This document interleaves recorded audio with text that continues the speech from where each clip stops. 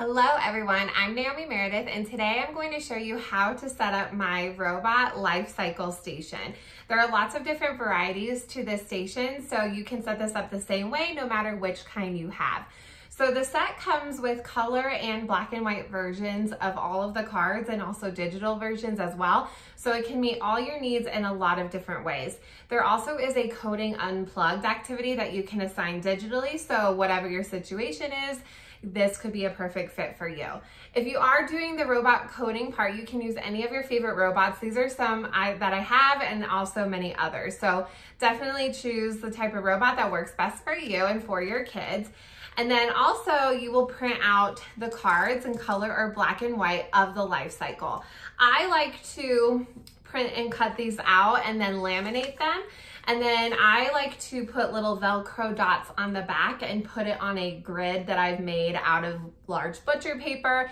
And then I measured and drew the lines. I know you can buy grids as well, so that's a great option for you, just to make these more durable. So cut out these cards, and then students can use these cards in a variety of ways. So I'm going to show you a few different options you can use the same cards, some different challenges. So the first challenge is, as the teacher, you can place the cards on the mat, and then students will code with the robot to show the life cycle that you have in order.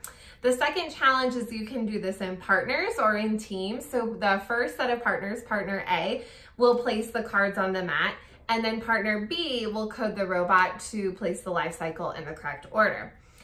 Same one as above, but you can go backwards in the life cycle. If they forget what the order is, I do have included whichever life cycle you have. I have this order, so you can print this out or have it at each station, or you can put it just nice and big on your projected screen or TV. So this is a great reference for them.